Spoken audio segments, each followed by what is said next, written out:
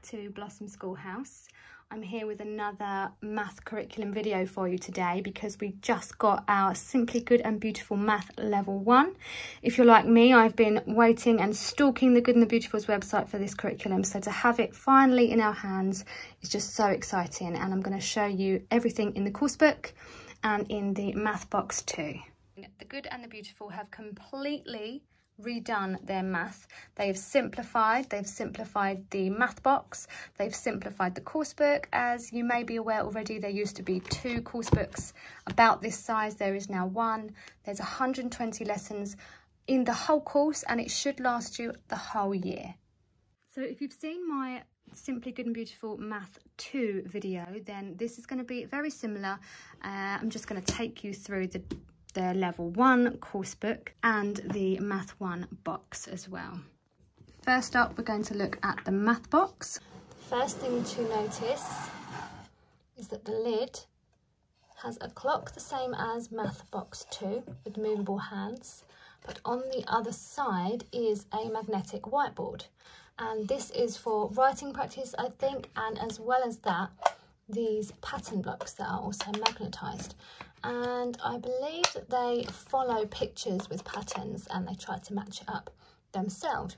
Next in here we have these 6-sided wooden dice and a left and right dice. I'm not sure what this one is going to be used for yet, but we will see in the coming lessons.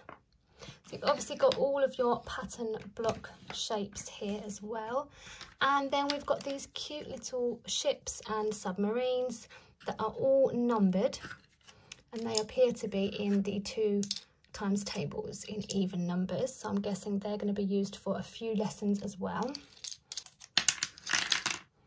Then these lovely double-sided wooden clocks, so some of them are yellow on one side and some of them are blue. Again, I'm not sure what that is for yet, but we will find out.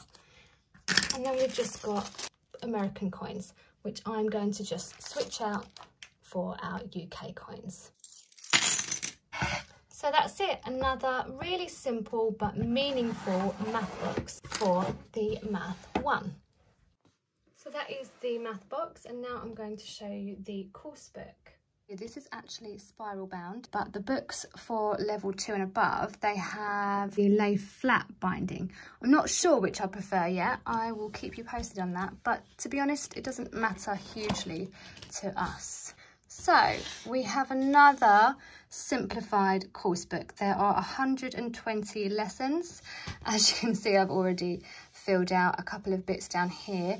My goal is to get them motivated to complete each unit by putting a little do a fun thing at the end of each unit, and this can just be something simple like baking, drawing a picture together, going for a bike ride. I saw another mum on Instagram do that and I just loved it, so I've already filled that out. But other than that, we haven't touched this course book yet. So we have our hundreds chart at the front, about the course and the frequently asked questions again, and then the unit overview. So this is the overview for unit 1. I actually really like these tips and value having them. No extra supplies needed for unit 1. All your concepts taught in this unit laid out for you so that you're aware. And then we jump into lesson 1. Just as with the level 2, we have this box at the beginning of the lesson, and it is a quick warm-up or review. You can glance at it, and if you feel that your child has already fully mastered what's in there, you can skip it. And if you think that they would benefit from doing it, you can just get them to do that quick review work and then jump into your lesson. You read the black writing aloud to the child. It's fully scripted, so you can open this book and go. You don't need to know anything ahead of time. You tick off each section as you've completed it, and then you just have a simple review sheet for them to do independently, or you can help them if you want to or feel that they need it. And then you just go on to lesson 2. Same thing again, small review box at the beginning and then straight into your lesson. And as you have completed each section, you can tick it off. This is the review part here for the child at the end of the lesson. And it's double-sided as well, so there's a bit of independent review there. And then lesson 3.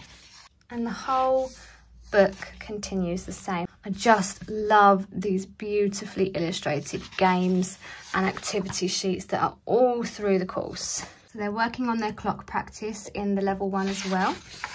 We have already been doing clockwork with Miss 5, who will be turning 6 this month actually.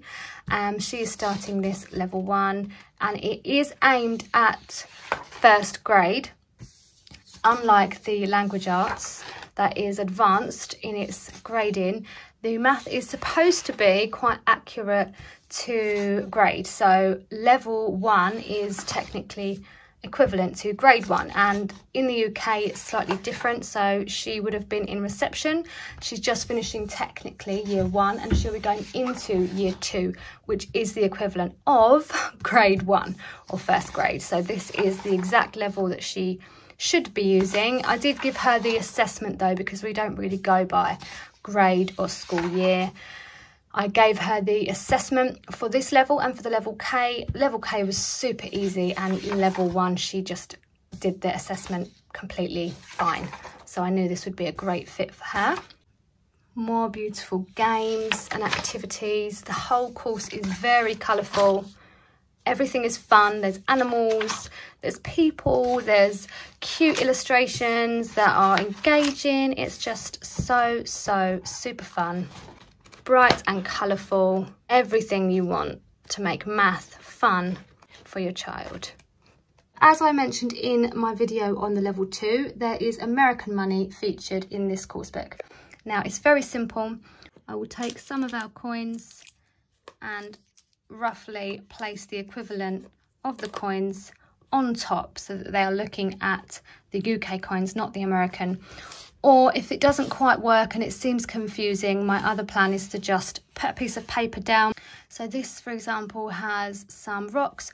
I will just gather a couple of rocks that we have, or gemstones or something similar, place them like this with the coins underneath on a piece of paper, and then just get them to write the answer in the boxes in the course book. If you wanted to, you could just simply supplement that part of the lesson for a UK money math workbook. We love the DK Carol Vorderman ones. They are really good. And also the Oxford.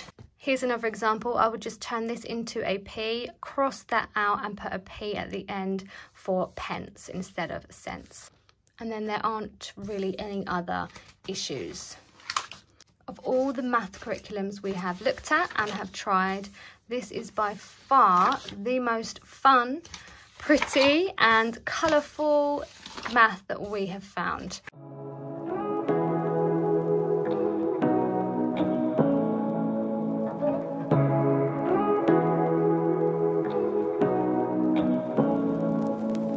Say what you wanna say to me now.